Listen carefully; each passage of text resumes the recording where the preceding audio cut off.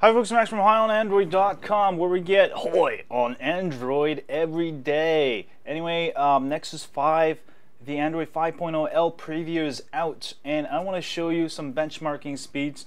That's probably what I'm most interested in, because with Android 4.4.4, I've seen some improvements of up to 20 to 30% on some of my older Android devices. So it's going to be interesting if this preview version gives us a glimpse into how fast the new Android 5.0 will be. So let's go ahead and run Quadrant test here. Now, I've noticed the Quadrant scores for stock Nexus 5 is around 9,000. Also, it does go higher if you use ART, but in developer options, there's no ART option for this. So let's go ahead and try it here.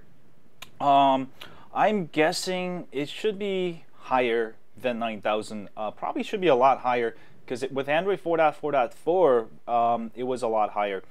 So let's see what happens. I will probably fast forward all of this. Alright, it is done, and there we go. Ooh, 7,185. So this is the developer edition, so that could be why I'm not getting good scores. But let's go ahead and try Antutu next here. Ooh, it's 420. Did you catch that? There we go. Let's do test, and let's hope this is a lot faster. And I will probably fast forward all of this too, and we'll.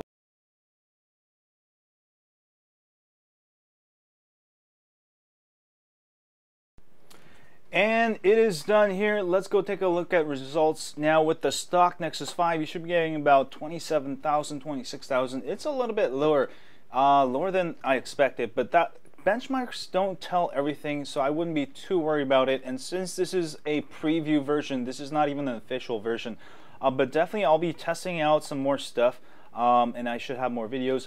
If you guys have any thoughts on any more videos I should make about the preview edition, do leave in the comment section. And as always, don't forget to share this results with your friends on Twitter, Facebook, or Google+. And I will see you guys soon. As always, stay high on Android. Yeah.